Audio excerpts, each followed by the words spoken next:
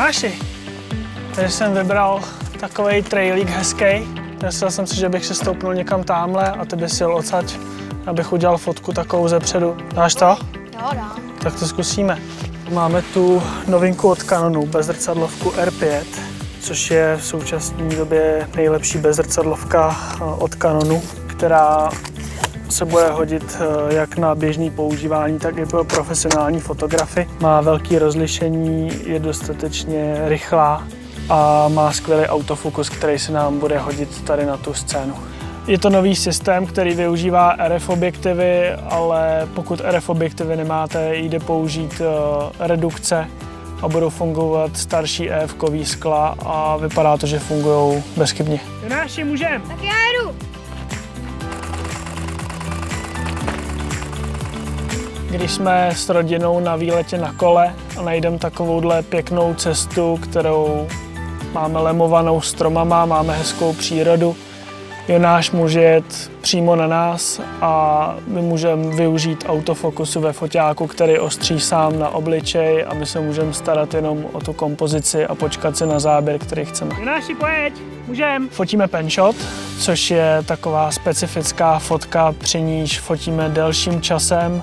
Využijeme u toho stabilizátor v objektivu i ve foťáku a vlastně necháme ostrý jenom ten objekt a pozadí se nám rozostří, rozmaže, takže vznikne efekt rychlosti. Ten penshot je tím atraktivnější, čím víc do něj dostaneme barev, čím pomalejší dokážeme použít rychlost závěrky. S jednou takovou fotkou se mi před pár lety povedlo vyhrát Czech Press Photo. Takže chtěl bych, Kubo, vyfotit tady tu klopku, pro tebe to bude dobrý, že nabereš hodně rychlost. Rád jezdím na kole a tím, že jsem potom začal fotit, tak došlo k takovému logickému spojení a začal jsem fotit cyklistiku, kterou fotím 12 let. Asi vysoko, přesně jako kořen a dolů. Ostrý lokty. Baví mě, že to je dynamický, atraktivní sport v přírodě, kde se něco pořád děje. Fotím celek, bude to celá zelená fotka, bude jenom vidět kus toho trailu a ten naklopený rider v té klopence. A bude to takovej trochu bordel, člověk si v tom musí najít toho cyklistu. Pojď! Mám rád takovýhle typ fotek, který je trochu výtvarný a který třeba dobře vypadá na velkém tisku, protože si v tom každý něco najde. Super! Nejseš vůbec vidět, ale o to je lepší. No a ještě jednou, prosím, na to široký sklo a pak na dlouhý. Už je tam konečně světlo v té točce trochu, je vidět ten prach, a je to celý zelený, hezký. Na téhle konkrétní fotce mě baví, že je to skvělé spojení toho ridera s tou přírodou. Máš tady drsnej trail, jen trochu popřední a zároveň takovou přírodu, která evokuje klid, hodně zeleně. Zvolil jsem manuální nastavení expozice, 1000 na vteřiny, 2.8 slona a 2000 ISO, protože je tady docela tma. Super! No hotovo. A šlo mi o to, aby jsme zamrazili ten pohyb, aby byly zmrazený kamínky a prach, který odlítávají od toho kola. Hele, když na to tak koukám, tak si myslím, že bych tam mohl pořádně protáhnout no-footkáň. 2 dirty, jeden větší, druhý menší. To bylo skvělý a to budu mít roztažený takový do obláčku, to by mohlo fungovat. A na posledním bych dal bar spin. No, je důležité se dobře připravit, znát tu lokalitu a mít svoji vizi, ke který chceš dojít. A tu vizi musíš co nejlíp sdělit tomu sportovci. Samozřejmě, čím lepšího sportovce máš, tím pro tebe je to lepší, protože ti udělá lepší ty triky. To by mohlo vypadat fakt dobře. Tak chcem zkusit. Použili jsme 1/2000 vteřiny, 5-6 slona, 400 ISO, aby to bylo prokreslený, aby byl v té obroze zasazený.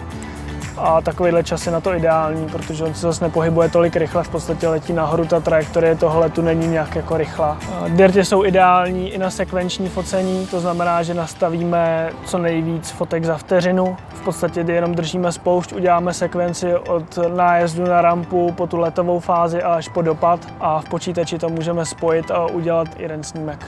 Sport fotím, protože rád zaznamenávám ty momenty, které si myslím, že už se třeba nemusí opakovat. Baví mě ty výkony těch lidí, kteří se pořád zvyšují, zkouší se někam posouvat a baví mě to zaznamenávat. Super! Ale...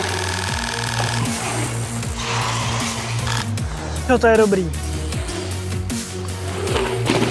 Jsi celý? Lokýtky, kolínka?